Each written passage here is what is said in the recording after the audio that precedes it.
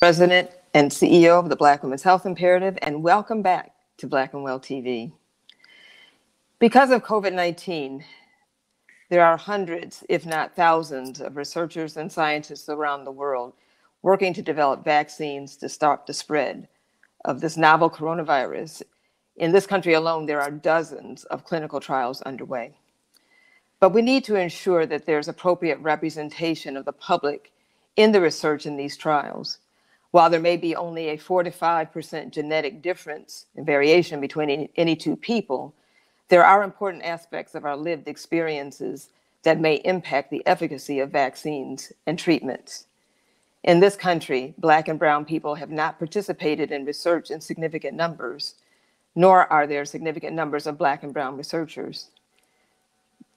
Despite having occurred a long time ago, the horrific experiments of J. Marion Sims, the tragedy of the Tuskegee syphilis study, and the fact that Henrietta Lacks herself would not have had access to the medicines her cervical cancer cells produced still come up when we talk with Black women about participating in clinical research. In her book, Medical Apartheid, Harriet Washington describes the dark history of medical abuse and mistreatment of Black Americans. So we don't participate because we don't trust the process. What this means is that vaccines and therapeutics could be developed that at best don't help us as much as we'd like.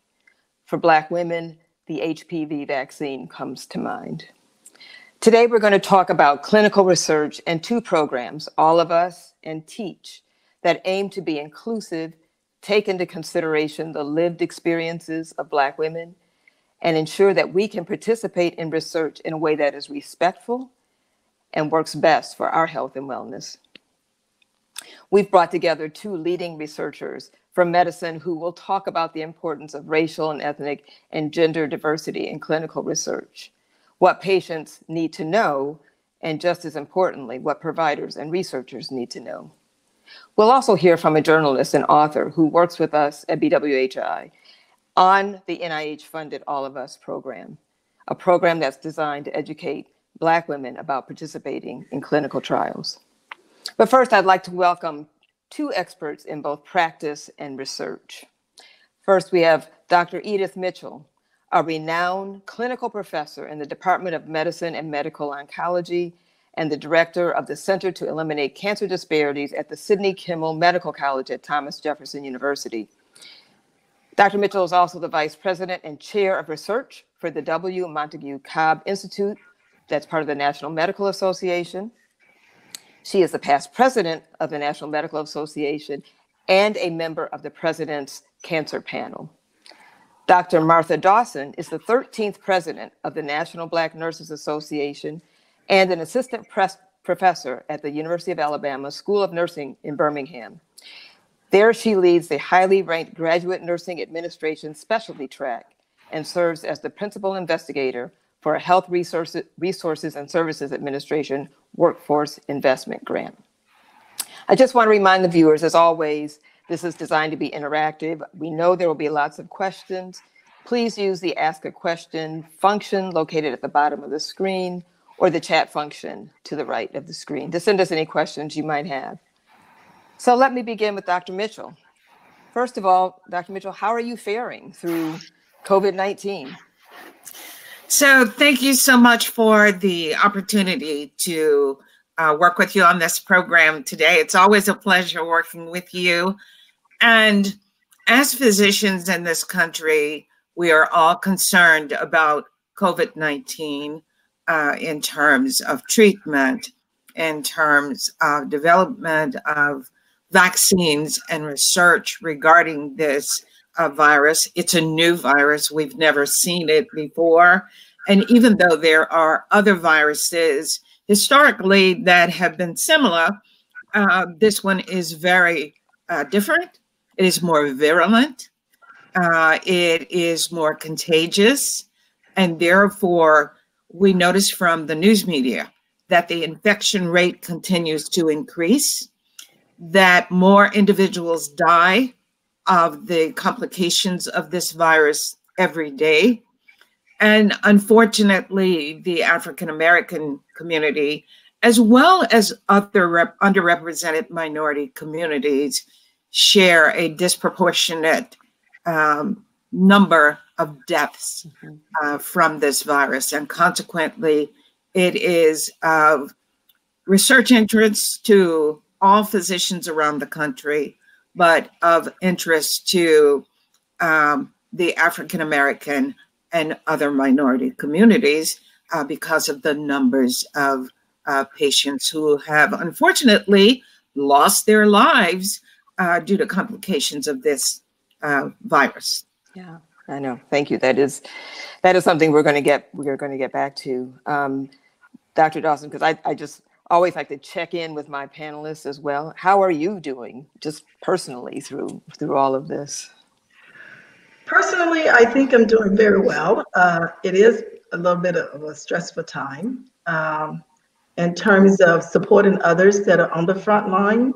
At this time, I'm in academia, so I'm able to work from home, so I feel a little bit, I guess, more safe than from my colleagues who are out there on the front line, and they're the soldiers that with the foot on the ground.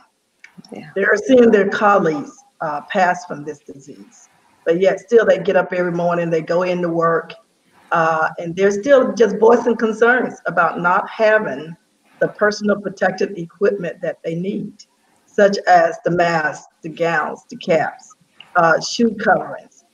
And they're also now beginning to voice concern about the increasing number of cases that they're seeing again as testing is expanding, and we're now opening up states with very few restrictions. So my concern at this time really are my members and my colleagues that are on the front line. Yeah.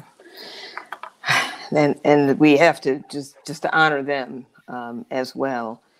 Dr. Mitchell, we're going to talk about participation in clinical research and clinical trials for our listeners. Could you briefly explain the difference between clinical research and clinical trials? Clinical research involves all aspects of trying to understand diseases, disease processes, treatment, and clinical trials represent just one part of clinical research. Clinical trial is usually addressed to evaluate and find information about one aspect of either a disease, a medication used to treat diseases, or complications or other aspects. But clinical research involves, I call it the 360, meaning that it connects everything related to the treatment of diseases and understanding of diseases. And the clinical trial is testing just one aspect, usually. Okay. So we're in the midst of a pandemic, and we honestly don't even know where we are in this pandemic just yet. A lot of research is taking place. Why is it important to talk about clinical research in the midst of this pandemic? So it's so important to find out all aspects of COVID-19. Mm-hmm. Number one, how is it transmitted from one person to another? How long does it last in the air? How long does it last attaching to a metal, such as a doorknob? How long it's actually in the air, and how we can receive the virus from one person to another in terms of transmission. What are the methods of transmission into the body? Once the virus is in the body, how does it work? How does it cause disease and organ complications? And one of the things about this virus is that it's not a live particle. It can only become alive by attaching to the cells in the host. Mm-hmm.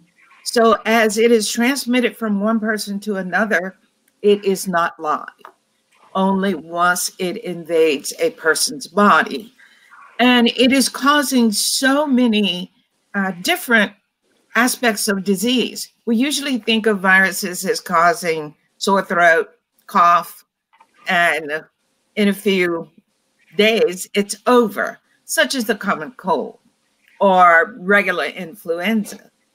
But this virus, once in the body, causes many different aspects of invasion throughout. So the nervous system, so that people can't taste, can't smell, and even involves the spinal cord and central nervous system at times. In the lungs, it doesn't just cause inflammation, but it causes bleeding. And thromboses are development of clots. Those clots invade the bloodstream and then go on to other organs, so that there's heart failure, there's kidney failure, and many other aspects of disease in various organs that finally, unfortunately, lead to death. But it's not just the pneumonia that is causing the manifestations of illness. And that's one of the things that's so scary about this, is there is no one presentation. And I would imagine once flu season picks up again, that's just going to further complicate the ability to diagnose without testing. Dr. Dawson, you talked about your nurses being on the front line, and indeed they are. This has to be terrifying for you. I mean, of all the times to be the president of this organization, how is the National Black Nurses Association helping to support nurses? You mentioned PPE. What other things are you all trying to do and calling for to protect those who are caring for those of us who are sick? The National Black Nursing Association, we have 114 chapters in 35 states. And so we are working with our local chapters in terms of offering webinars so that we can educate both nurses and others within the communities. We're also working with different organizations. We just finished a campaign with the Didi Love team so that we can get equipment to some of our frontline staff in some of the hot spots, such as Chicago and Nevada and Louisiana, down in New Orleans, where we was actually giving them PPEs that they need. We was also focusing on those patients that we're sending home now. You know, they may not have the test results back, and they have been given instructions, you know, go home and check your temperature. Let us know if you have difficulty breathing. So now we're trying to get things such as thermometers and pulse oximeters to give them what they need to be able to monitor their health and then come back, you know, or either contact a health provider when they need that. We're also doing things such as working with partners in the community just to make sure that the nurses on the units are receiving meals, that some of our members are selling masks for them. We also have been providing what I would call social outlet as well, where members can come and they can tell their stories and they have a safe place to kind of let go of some of the stress that they're experiencing. But we're also in that space of advocacy. We have been holding town hall meetings in New York, from New York all the way down to Birmingham, with our elected officials, congressmen. We've been on some of the president, vice president conferences that they've had. We are working with people such as the NAACP. We're reaching out in all avenues that we can, even speaking on programs such as this one, just to get the word out. Because we're also trying to educate people that your health is in your hands, and you can't do what you see others doing. You have to make some very critical decisions for you and your family members, especially parents as it relates to children. And so we're also trying to get rid of some of the myths that are out there, because, you know, we have so many myths. You know, we started out that this is an older person disease. So people started thinking, well, teenagers and children weren't going to get it.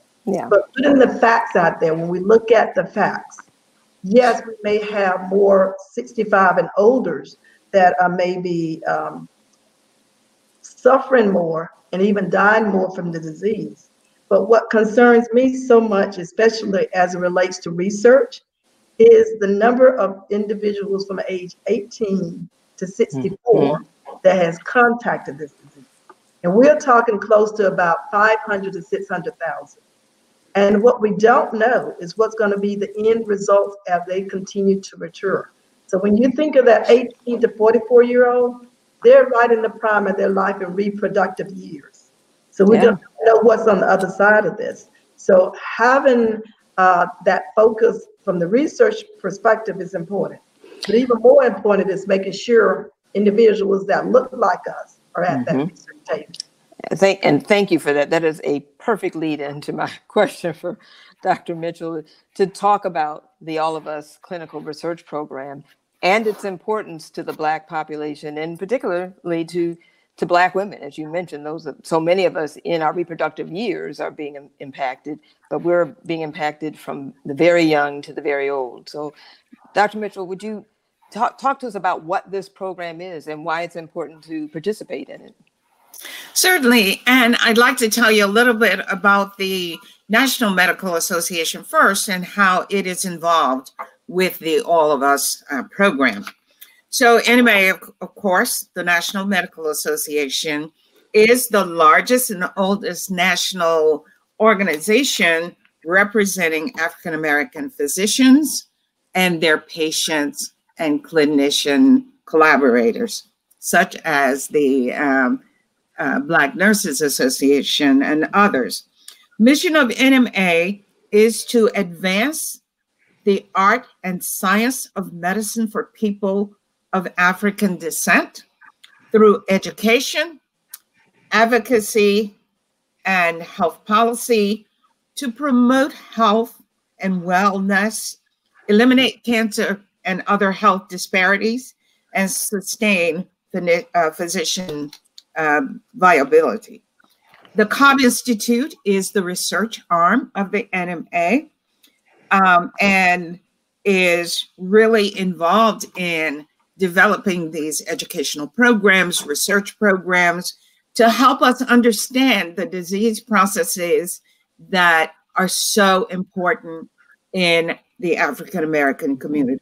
It's especially important for women because women suffer so many disease processes.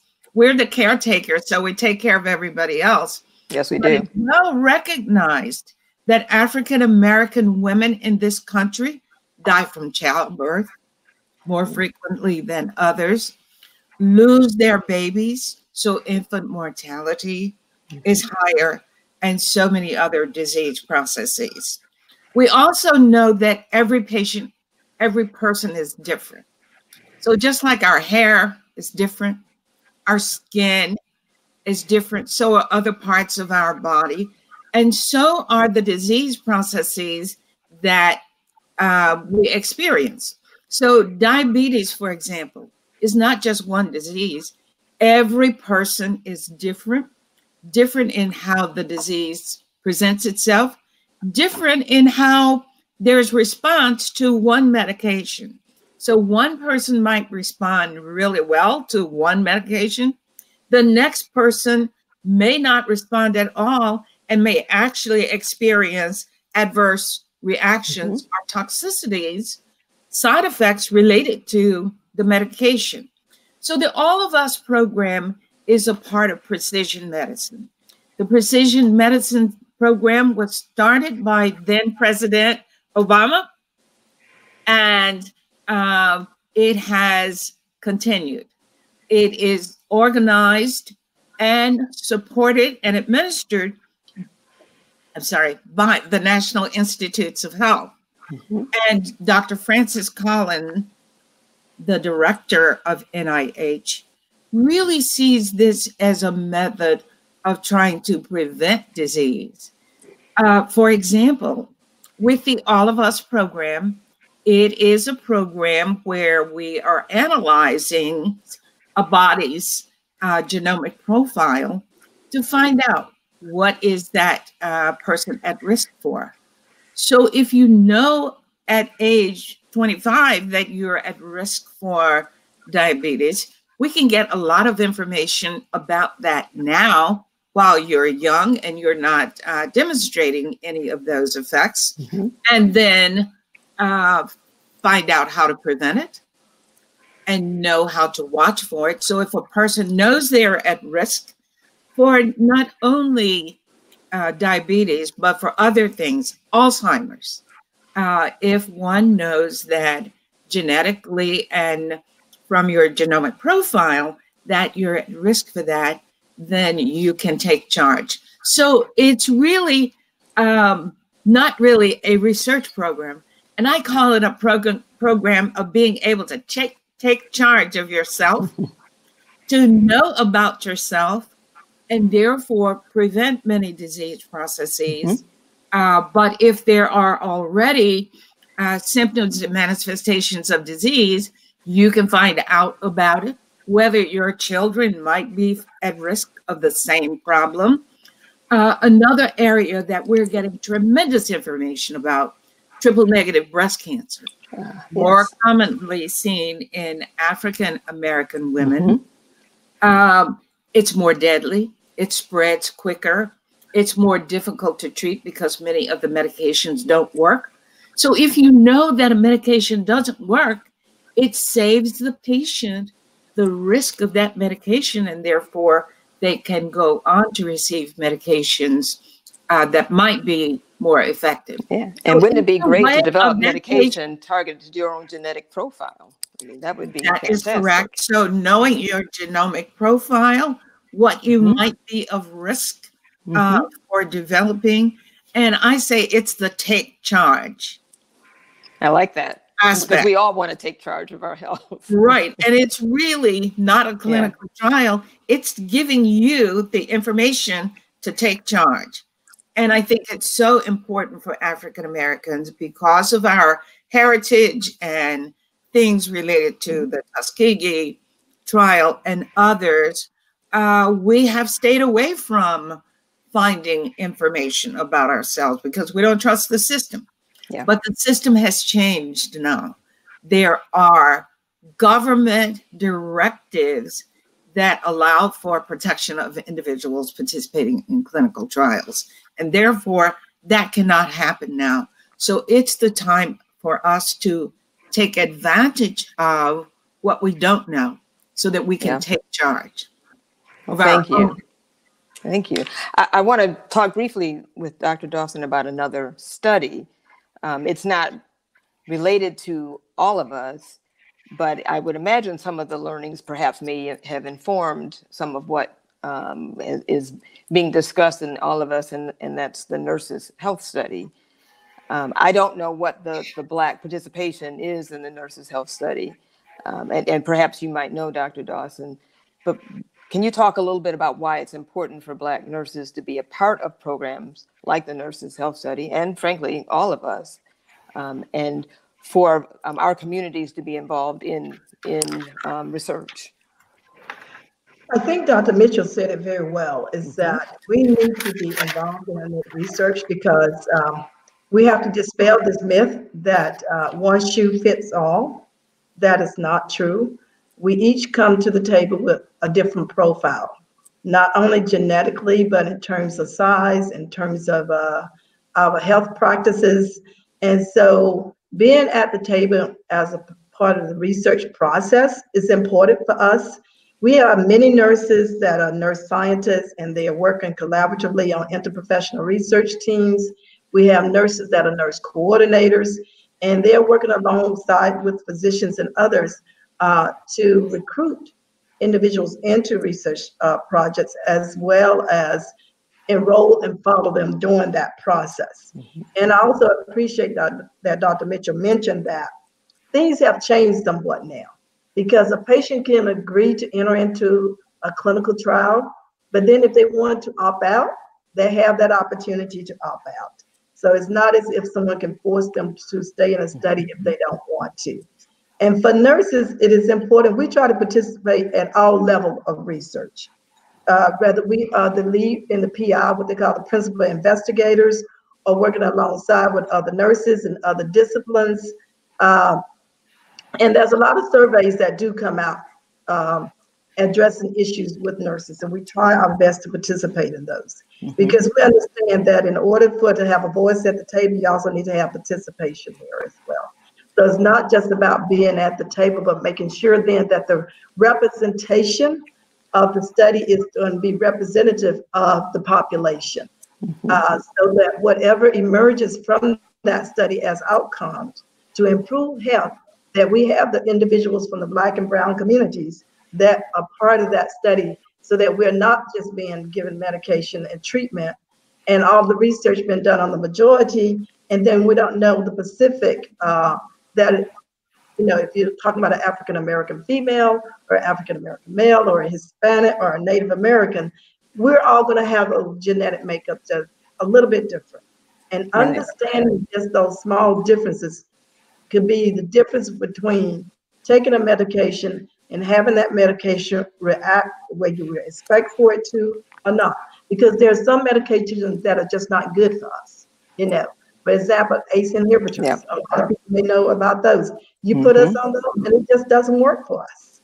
And so if we're not a part of the trial, then we don't identify those things early on. We start identifying them once treatment is being given to us, and by that time we may have already suffered some mishap from that treatment.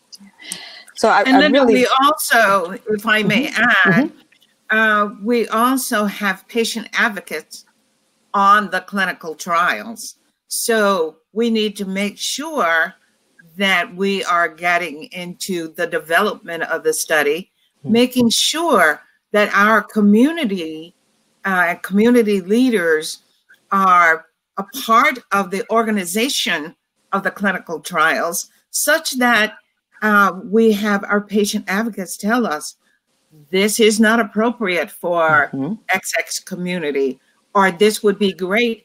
And they can actually go back to the community and influence others, their churches, their organizations, their block captains, which I find in Philadelphia are really important in terms of getting information out to the community. And they tell us as investigators what will work, what won't work, what this doesn't do for the community, and they can be a part of the trial. And we actually include those individuals in the development structure of clinical trials, even before the clinical trial has been organized and the administration of it completed, so that we make sure it's appropriate for our community. And that is so important. And there's another aspect that the community can really participate in, and that is with our institution review boards. Those are the boards that actually review research protocols and proposals. So in most of these, we call them RBs, have seats on those boards for community members. So especially whether you are at a large university such as Duke or Emory, UAB or Stanford or Yale. Or Jefferson. Yes.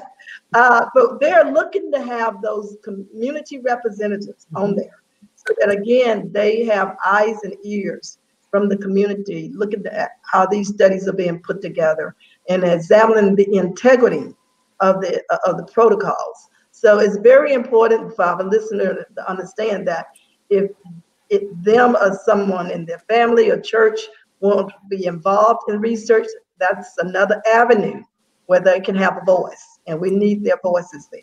Yeah. So I've got a couple questions from the listeners. Actually, there's several questions that are popping up.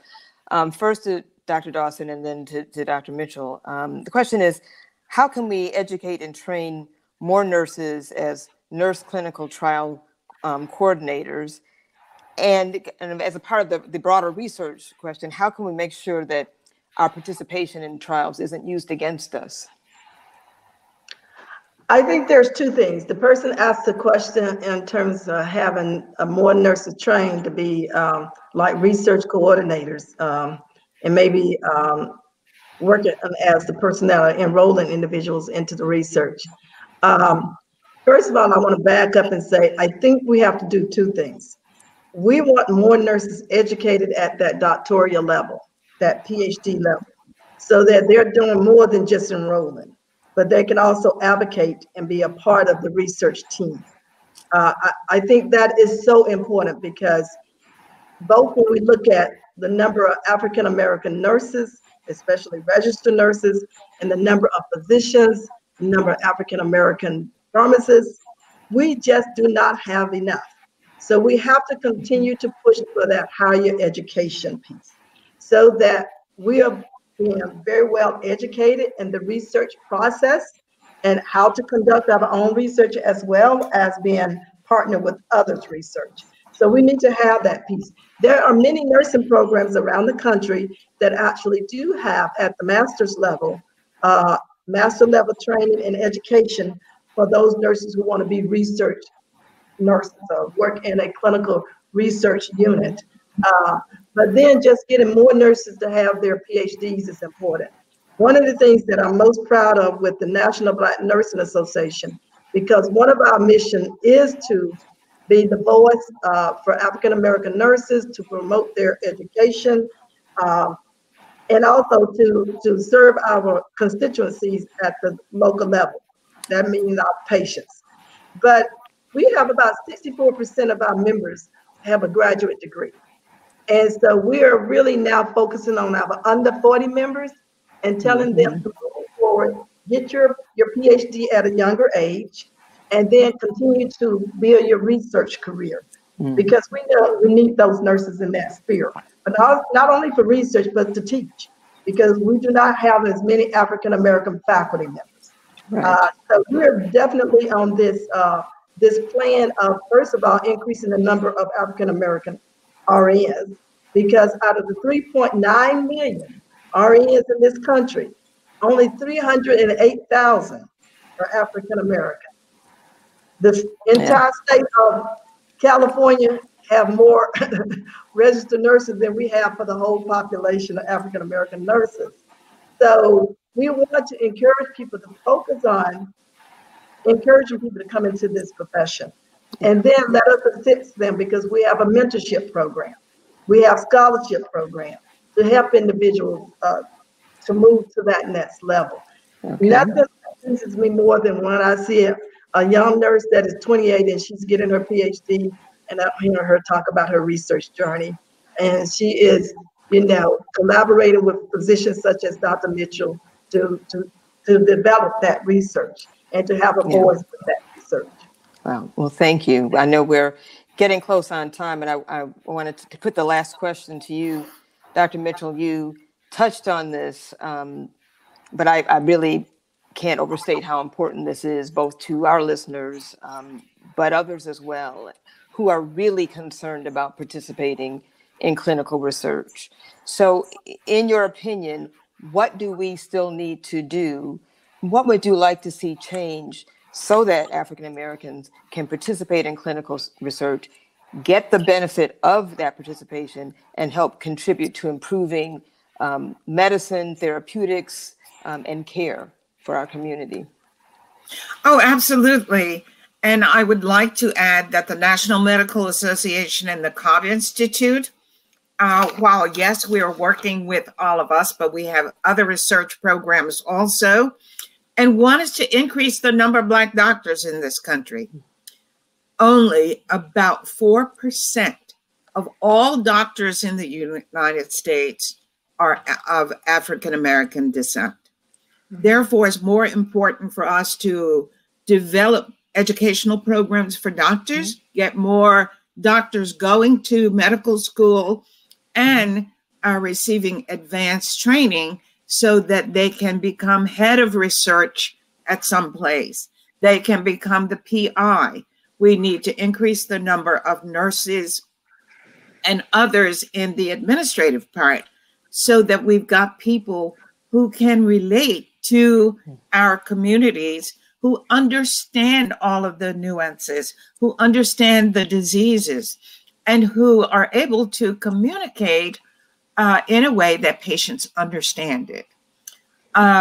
There are differences in talking to individuals in ethnic or racial communities, And we've got to bring up those kids so that they can become educated, can become the PI, and go back to their community, and they will be respected. Mm-hmm. They will do what is necessary to increase this participation, so that we've got understanding of the disease processes and understanding of the medications and the mechanism of action of those medications, understanding how they may relate to other disease processes that individuals in our community experience, such that we've got people focused on the community.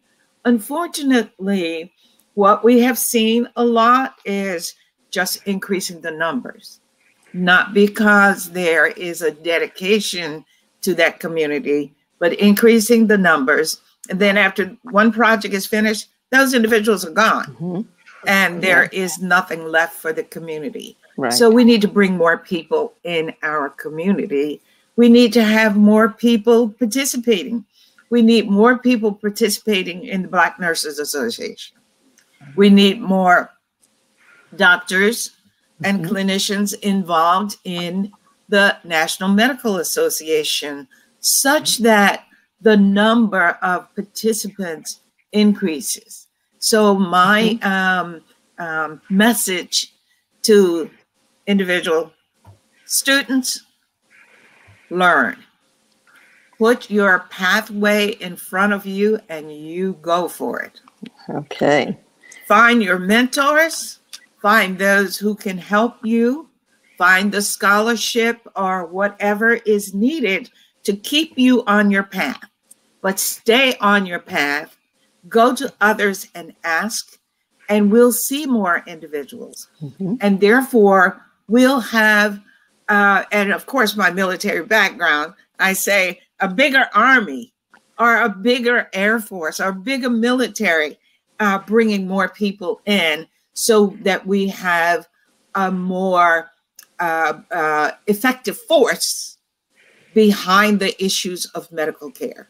Well, medical care in this country still is way behind in terms of African Americans. And that's true for other underrepresented minorities as well. We've got to make sure that we're pulling up everybody and taking care of everybody. I'm going to have to give you the last word on that. Thank you very much, Dr. Martha Dawson, Dr. Edith Mitchell. We have more questions. We will answer them, but I just want to thank you for your work, for your expertise, for your leadership, and for taking care of those who are on the front line and educating us about the importance of research. Thank you very much. Okay. And now I'd like to invite another perspective. Andrea King Collier is an award-winning journalist and author and a collaborator of the Black Women's Health Imperative on the All of Us program. She's also the author of 2 books, Still With Me, A Daughter's Journey of Love and Loss, and A Black Woman's Guide to Black Men's Health. Both books talk about the importance of participating in clinical research from a very personal perspective. Hello. Hey, Andrea. So how are you faring in this time of COVID-19? Well, I have not had it. That's a good thing. But I cannot tell you how many days I don't start a story out with in the age of COVID. Yeah. So I'm about wore out on COVID. Yeah, you and so many of us, I think, right. Judging by the numbers of folks who were in restaurants and bars last weekend, I think that is the case. But you've written about COVID-19 from a journalist perspective. And as you both write your stories and read other stories, what stands out most to you about the impact of COVID-19 on the Black population? Well, it has definitely shown the underbelly of health disparities. We knew it, the Black community knew it, but it was like the rest of America discovered that we have these things out there that make Black and brown people more predisposed to whatever comes along, in addition to the things that are already killing us, that are already decreasing our quality of life. So for me, I mean, I was shocked as anybody that when they started talking about COVID being so linked to the Black community. I think that one of the big things is people need to understand it's not that COVID follows Black people around. And we got a lot of work to do to address these other things in addition to COVID. Right. I remember in the media in February, the stories were, you know, a bit of mythology. Black people couldn't get COVID-19. Right. And then we fast forward 2 months or so, and now the stories are written differently, which are, well, Black people get COVID-19, so the rest of us don't need to worry. You know, the way the way health is reported and health disparities are reported in the media has always been a challenge. Can you talk a little bit about how the media is sort of handling this change in realization about who's impacted by COVID-19? Well, to be perfectly honest with you, I feel like it's a fluke. I feel like it's like the story of the week because they have to do 24/7 COVID. Like today, that was a big story again for some reason. But it's going to go away if we Black folks let it. I mean, we need to keep pushing the envelope on knowing more about our health, reading more stories, being more informed, informing influencers like whoever that was that said that it didn't affect Black people. I mean, some of those people are the people we also need to be getting to. So one of the big questions is, as things start to open up, what will we do? Mm-hmm. And that'll be really interesting. You know, before I got on this call, I heard that they were going to open up churches.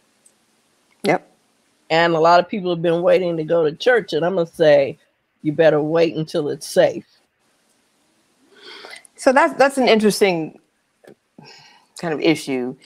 You know, is it the journalist's responsibility to say that? I mean, obviously you have an opinion, but in writing, is it your responsibility to debunk these myths, to hold researchers accountable? Me personally, I try hard. I try hard. And if you look at CNN any given evening, which is like my habit of choice, you'll see people tippy-toe around and still trying to get the message out. And I think that everybody needs to listen to the science, listen to the data, just like with clinical research.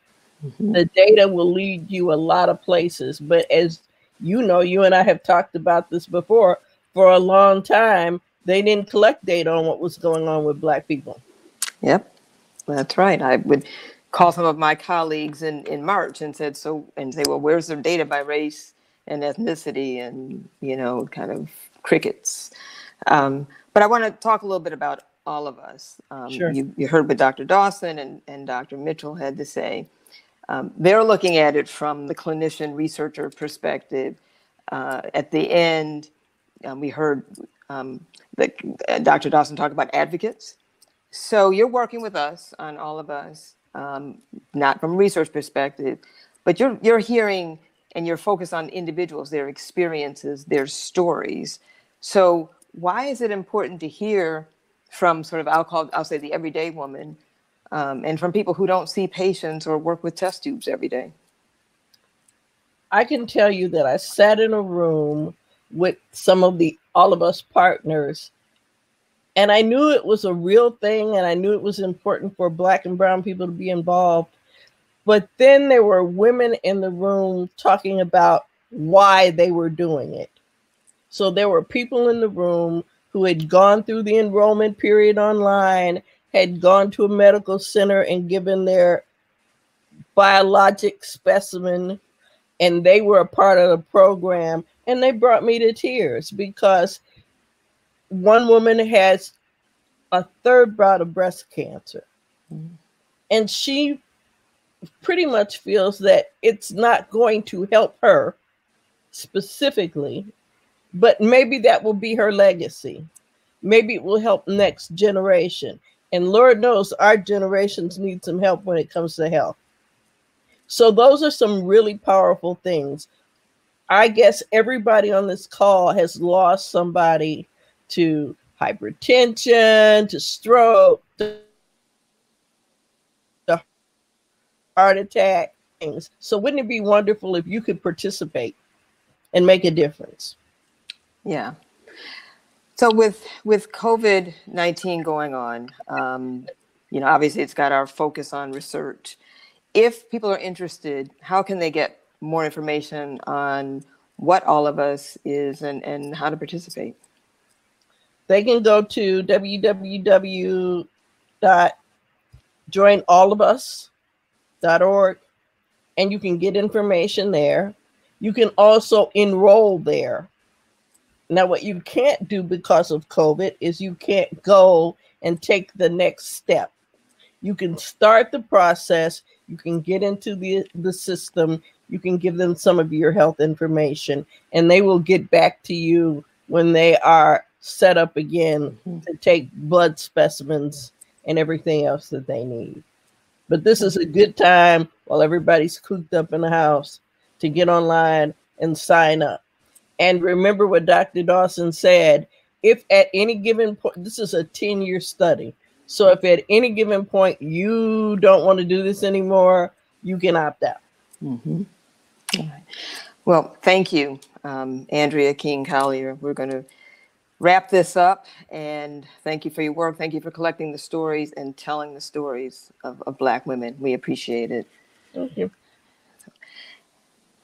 And I want to thank you all for listening. The history of clinical research in this country is absolutely fraught with racism, gender discrimination, and institutional and provider bias. We often talk about evidence-based medicine, but what becomes evidence depends on what questions are being asked and who's asking the questions and how the data is being interpreted. And it also depends on whom we're collecting the data from. So we end up applying a body of evidence to a population that had nothing to do with its creation in the first place. And that matters. The number one reason people don't participate in research is they're not asked. And that's true for everybody. But for Black people, the reason they're not asked often stems from assumptions about whether or not their providers think they'll comply with a treatment regimen, or their comorbid conditions that may disqualify them or interfere with the study, or frankly, concerns about their ability to pay. An NIH study published in 2019 found that from 2011 to 2015, of 158,000 applications to NIH for its highest level of research funding, only 948 were from Black researchers. So in addition to All of Us, the Black Women's Health Imperative is leading another effort with our colleagues from Stand Up to Cancer and Friends of Cancer Research called TEACH, Trained Empowered Advocates for Community Health. You heard Dr. Dawson talking about advocates earlier. And the purpose is to educate Black women on the clinical trial and drug development process and to train them on how to participate in a way that works for them. At the same time, we'll be working with providers so they can understand how to engage with Black women in a way that is inclusive and respectful. So here we are in a mad dash to develop vaccines and treatments for COVID-19. There will be hundreds, if not thousands, of participants. My fear is that too few will be Black. There's a lot at stake here. We all have our reasons why when it comes to participating in research. Some want to close the disparities gap. Some, as Andrea said, want to leave a legacy for their children. But there are equally strong reasons for why not. Yes, we need informed and empowered Black participants, and that's what All of Us and TEACH aimed to accomplish. But we have to ensure that research is done in a way that's inclusive, respectful, and values the lived experiences of Black men and women. This means having research processes, institutions, and funding mechanisms that reward this type of research, and that there are sufficient numbers of researchers who understand and share these lived experiences. For more information on All of Us or to sign up, go to joinallofus.org or allofus.bwhi.org. And for information on Teach, go to teachforblackwomen.org. We'll post the links after the show. Join us next Friday for a discussion about an epidemic within this pandemic, and that's HIV. We'll talk about how we're building community and our continued work to end the HIV epidemic together. Until then, thank you for joining us, and we'll see you next week. Be safe and be well.